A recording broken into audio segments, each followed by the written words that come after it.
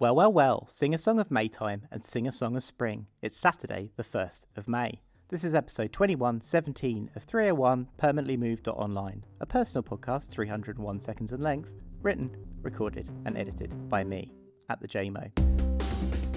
Did anyone else see that Netflix launched a synthespian last week? Last year, I posted a long read about VTubers on my blog that's quickly closing in on 10,000 views, link in the show notes. So this is the sort of news that interests me. Netflix Anime's official VTuber and Netflix Anime ambassador is called Inuko Mei Kuruno, a sheep-human lifeform born in California. Rob Perriada, head of anime, editorial and publishing at Netflix, wrote in the press release, "My team and I asked ourselves how could we personally and directly be part of this anime fan community. Enter Inuko, our very own VTuber who makes her debut today.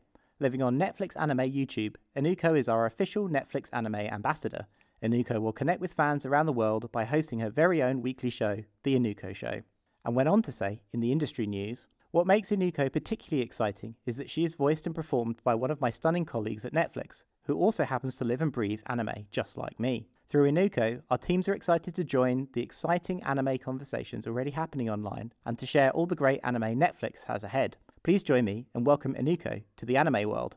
Netflix commissioned some serious talent to create Inuko. Dead or Alive 6 concept designer Fubiki is credited as her mother, and 3D modeler and rigger Tumidango is credited as Enoko's father. So why is this important news? Well, this episode is an excuse to tie together some thoughts I've yet to publish on my blog. So take a deep breath, or a bong rip, and bear with me whilst I list some emerging trends. First trend, brands are acting more like people online, and people are acting more like brands. For better or worse, it's a thing that's happening. Sometimes called human era brand behaviour.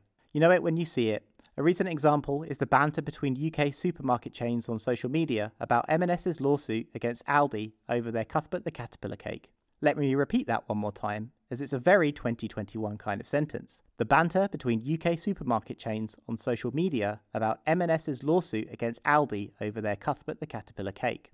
US fast food chain Wendy's is known as a pioneer of human era branding, and I'd also add the Museum of English Rural Life and Southerns of London as other leading examples. Second trend, headless brands. Headless brand is a term coined by my colleagues over at other.internet to describe community-driven brand dynamics of projects which have no centralized managerial body. Bitcoin is a headless brand, so is Wall Street Bets, for example. Headless brands mark the end of centralized bureaucratic value creation and point toward an era of decentralized, permissionless networks of value creation. My own thoughts on permissive IPs spawn from the headless brands concept. Third trend, virtual influencers and VTubers. Media folks are still fretting about the authenticity of virtual influencers like Brud's Little Michaela, but ultimately, the audience doesn't care. They want compelling content and narratives from the entities that they follow online. It doesn't matter if they're an independent YouTuber, a team of people puppeting an avatar in Unreal Engine, or a brand. I should add that real-time VTubers are huge. In November of 2020, 65% of the top 50 YouTubers by Super Chat revenue went to VTubers, with the top 4 VTubers making $475,000 alone. Fourth trend, DAOs and NFTs. I can hear your eyes rolling from here, but the reality is non-fungible token primitives are going to be really mundane real soon. They're going to be in everything. Every virtual gun, every piece of virtual clothing, every item in a virtual world is going to be an NFT. Limited hypebeast drop culture is coming to a Call of Duty near you. More importantly is the development of DAOs.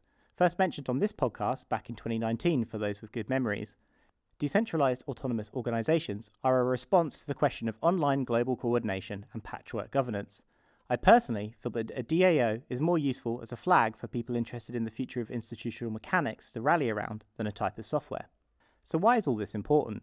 Well, back in episode 2006, I said that being in charge of a brand's Twitter account is like being a mech pilot climbing up a ladder into a cultural Gundam. Social media managers of brand Twitter accounts are puppeteers. And the person puppeteering Inuko is now in an interesting position. By launching Inuko, Netflix has materialized itself into a virtual person. They can, if they want, interact with humans on a live stream, speak with or interview anime characters directly. They can buy, wear or sell virtual items and more. Why hire an influencer to influence when you can create your own? Not only will brand avatars be competing for our attention, but so will co-piloted headless brand community avatars. Little Michaela is becoming a DAO, and VTubers will soon be making real-time telenovelas. Inuko could even make a guest appearance as Netflix. If you think Twitter accounts bantering online is insufferable and weird, just wait till you see what's coming next.